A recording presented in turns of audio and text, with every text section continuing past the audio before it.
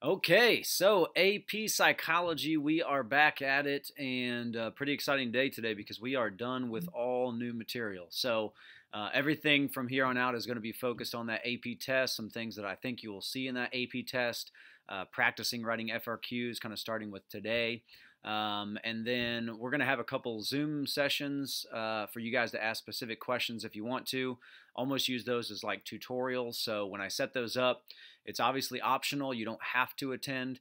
It is strictly there for me to have an access to you to answer any specific questions that you have that may be easier explained, through a Zoom instead of like a Canvas messaging or a discussion board or something like that. So we're going to dive right into today. This lesson is going to be pretty short because it's something we've covered already, but going into this year's AP test, which is different than any other AP test that I've ever had and you guys have ever had, with it being online and open book, open internet, open note, all that kind of stuff, it is still going to be super important to make sure and follow this little acronym that we have in AP Psych that we said is SODAS, right? SODAS. And I want to go through what each one of those means, and then you guys are going to have a practice question today.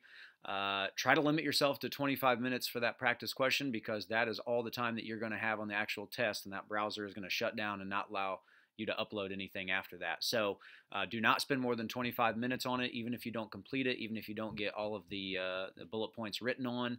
But know if you don't get all those bullet points written on that you're going to have to button down some things before that AP test comes up in May. So let's just get to the acronym here. So here's 5 things that I want you to do when you're writing these free response questions. And the fact that this exam is online and open book, open note, like I said earlier, has no bearing on this. You still got to follow this. This is a huge thing when it comes to writing good free response questions that are going to get favorable grades from the graders, okay? The first S stands for spacing. And basically what I'm asking you to do here is space out your answers. So you're probably going to be given like, 5 or 6 bullet points. Each one of those bullet points is kind of a separate thing that you need to address. So what I'm saying is don't follow maybe your instinct of writing a big long essay that you would for like an English class with an intro and a conclusion and a main idea. Do not do it. Don't waste your time, especially with only having 25 minutes. It's a complete waste of time as far as how these things are graded. We are not looking as graders for any type of main idea, any type of paragraph. We are strictly looking at did you answer that one point, okay? And there is no partial credit. You either get it or you don't. So spacing is super important. So the first bullet point that you get, make sure and write on that bullet point, apply it, do all the other things that we're going to talk about in this acronym. Then skip a couple lines, skip a couple spaces if you're doing it online, which most of you probably will be doing, and then go on to the next bullet point and start completely over, right? Start from the very beginning. So yeah, that's the S, spacing. O is for order. I think it's very important to keep the order of your answers the same order that they're giving to you in the question. So once again, you're going to be writing on, 5, 6 bullet points. You should answer those bullet points in the exact same order in which they're given to you in the question. Don't skip them. I guess I shouldn't say don't skip them.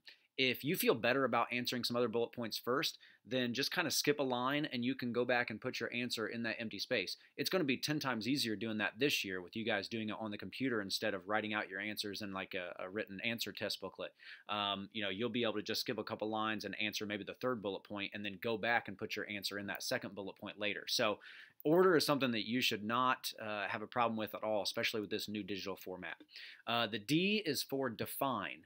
Any term that you are given, try your best to define it, okay? And once again, I want to be very honest. This should be a piece of cake this year because even if you don't know the definition, you can quickly look it up online, you can look it up in your notes or whatever, and you can give a pretty darn good definition. Now, once again, with that being said, this year more than any other, they will not give you points for a definition alone, but sometimes that definition can help you when you're explaining it and applying it back to the prompt. So this definition is not the most crucial part of the answer, but it definitely can help you get points if your application is a little messy. Okay, so define the term that you're being asked about. Here's the most important one, and this will be the most important one this year by far. Since you have open internet and open source to look this stuff up, they are going to heavily look at application. How do you apply the term that you're given back to the prompt and what they're asking you to do? So 2 things here. Number one, apply it back to the question some way, somehow, right? If you're given observational learning, show how observational learning has taken place in the prompt, right? And then number two, look at the part of the question you're answering, because a lot of these questions have like a part A and a part B. If you remember, one that we did in class said like, describe how these terms in part A would help the person's performance. And then in part B, it was like, describe how these terms would hurt their performance, right? So if you're given a term, the second part that I wanted to talk to you about with the application is make sure that you are doing it with the part of the question that's asking you to do that. So if it says like, how is observational learning going to help you in this situation, then make sure and apply it in a way that it helps the person or helps the the individual that's in the question do that thing better, do that task better. So make sure apply the term back to the prompt and always do it in a specific way. Like I said with part A and part B. If you remember in class, I'm not sure if I told this to all the classes or not, but it's definitely a good piece of advice. A simple way to do this is at the end of each one of your bullet points, if it's asking you in part A to say how it's helping the person, just write that as your last sentence. And that is how Charlie is being helped in this situation. And that is always like an answer to part A, right? Even if you forget to do it specifically within the question. So look, the application is by far going to be the most important thing this year. I believe you're going to have a lot of questions that say something like, apply the operational definition to the dependent variable, right? Especially in that research question that we're going to get, which I'm going to give you an example or a sample FRQ today that has research definitions in it. So when you get that, make sure that you are applying it back. You can define operational definition or dependent variable all you want. It's not going to get you any points. You have to apply it back. Tell me in the prompt, what is the dependent variable, right? Like you're going to have to say what the dependent variable is in the prompt. And, just for a little review for your guys, the independent variable is the one that the researcher is manipulating. The dependent variable is the one that they are researching, the one that they are measuring, that they have no control of, but they want to see how it's going to change or be adjusted in relation to how you change things with the independent variable. So, look, there's going to be a lot of application in this this format this year because you guys are going to have so much information at your fingertips. They're going to want to make sure that you can apply that information in the correct way. So the application, no doubt, by a mile, is going to be the most important thing.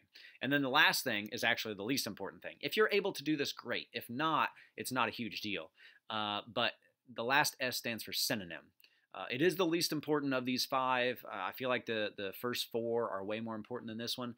But this is my reminder to you to just try not to use the words that you are given to define the words, right? For example, the sample FRQ I'm giving you today, one of the terms is observational learning. Do not define that as learning that takes place while doing observations. That's not going to get you any points, okay? That's just like mimicking the question, parroting the question, however you want to say it.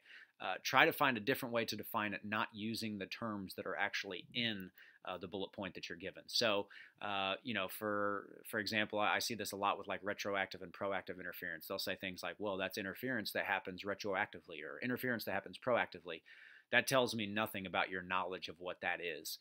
So once again, it just goes back to the importance of that application. So look, here's your task for today. I'm going to give you a sample free response question. I want you to set a watch. I want you to, say, hey, Google, set a 25-minute timer, whatever you want to do, okay?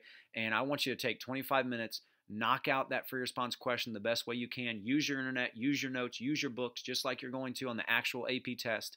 And I will grade it based on basically effort and completion. Okay, I'm not going to grade it on accuracy. And then what we're going to do next class is I'm going to go over like what we would have been looking for in grading that free response question. I think that'll go a long ways to helping you guys kind of understand how these things are not only given but how they're graded and how you guys maybe can do a little bit better on them. So like I said, 25 minutes only.